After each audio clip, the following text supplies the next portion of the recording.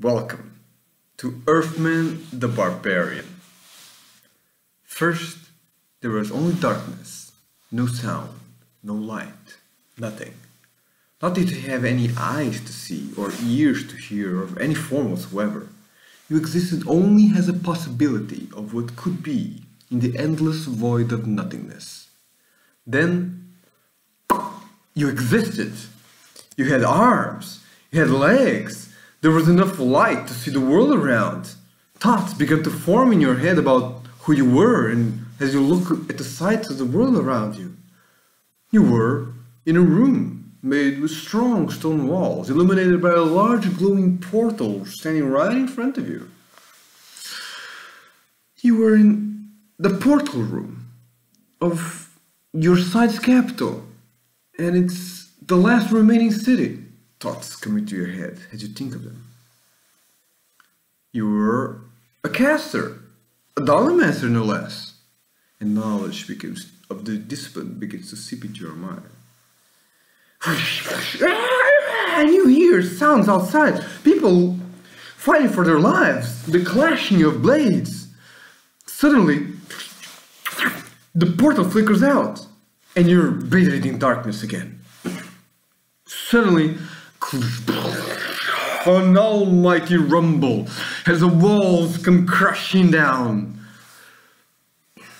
The slight blessing when they come crashing down is that light returns and you're able to see around you. But alas, you feel it. You are alone, newly popped, and your sight is no more. You are now a barbarian. Well, looking around the eggs, all that is left of the city is ruins, rubble, debris litter the area. The only other units in the eggs seem to be collapsed upon the ground. There seems to be 2 pikers and 2 goblins, and the portal only left the base in the middle of the eggs. 2 large chests also stand out, and some fruit as well. As we check over the bodies, you see that the pikers, from their clothing, seem actually to be from your old side, from your newly fallen side. The goblins, however, show no livery. 1 piker and 1 goblin are dead, croaked with axes in their eyes. You claim their bodies, and from the piker you take the pike and the armor, as your dolomancy senses tell you it is in prime condition. The other piker and goblin are not croaked. They're alive, but incapacitated. They're going to croak next turn. 2 actions used up. Erfman ponders what to do with the incapacitated units. But first, food! You take a piece of fruit and very carefully eat it, making sure that you save the seed core in the middle, and claim the seed as once you're done. A feeling of being satisfied washes over you. Your upkeep has been paid for the turn. Woohoo! Oh my god, I didn't even notice that there was a red flashing light in the back of my mind with a purse of emptiness, empty, and no, the upkeep hasn't been paid. I would have depopped next turn if hadn't eaten this. 1 action used up. Looking at the chests, I become wary of traps, and suddenly recall a simple dolomancy spell. Wires and fires and snares, oh my! Ring! Casting your first spell is like fills you with a rush of euphoria. Your dolomancy senses become extremely sensitive. Checking over the chests, now you don't detect any mechanisms aside from the hinges and the locks. The first chest is unlocked, the second chest is locked. Carefully opening the first chest, you're surprised to find that it's much larger inside than outside. It is, however, empty. Or it was empty. As you look in, the bodies and the seed that you had claimed disappear and appear down there. Useful. 2 actions used up. 25 juice used up. Erfman then ponders what to do with the locked chest. But is distracted with the idea of golem creation. We can make golems! The more complicated golem you attempt to make, the higher the chance of failure. And it will take longer and cost more juice as well. Golems will not have a maintenance in schmuckers like we do, but upon creation will be bestowed with juice. And the beginning of the turn, their upkeep will be discounted from that pool of juice. And whenever that it runs out, it will become inactive and will have to be recharged with juice again. Okay.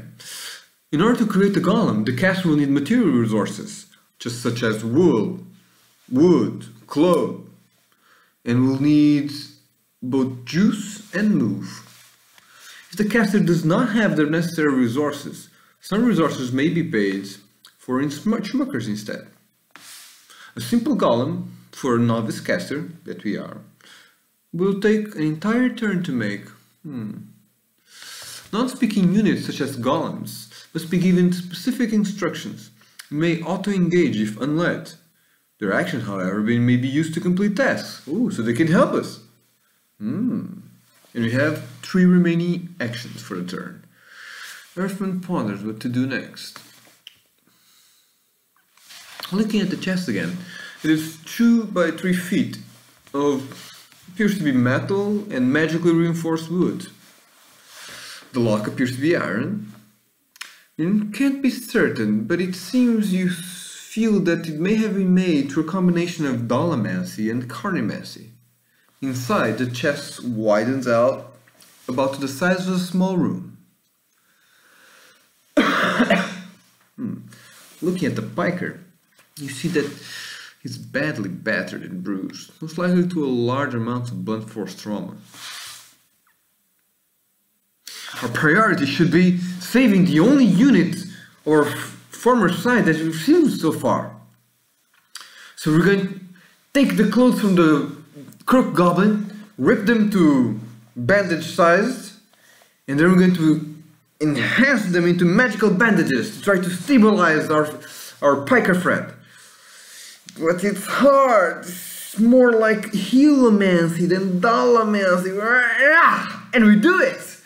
Congratulations! We created magical bandages! Yeah! But only enough for 1 unit. Well, okay, we wrap the piker. And congratulations, he has been stabilized for the turn. He's not gonna croak. And next turn he's gonna wake up and can give you orders. Yeah. Okay. But now that we don't have any more bandages and nor juice, the incapacitated goblin will croak next turn. What should we do? It's probably... we shouldn't kill him, right? So like, isn't lying there defenseless? But the pragmatic side wins over. He should at least give us experience. Shouldn't disappear for nothing. Okay, then we go there and croak it. And you feel a rush of experience. You have croaked the goblin and gained experience. Oof. Looking again at the chest, the locked chest. You rush over and poke, but nothing happens. Realizing you have neither the time nor the juice to try anything more, you decide you have to save it for later. You then start daydreaming about all the awesome golems and designs you can do. Until you remember that you don't have the time for that either. Realizing the turn will end soon, you rush to the chest, take the seed, make a hole in the ground with a pike, put the seed in and cover it with soil. You have planted the seed, and the turn ends.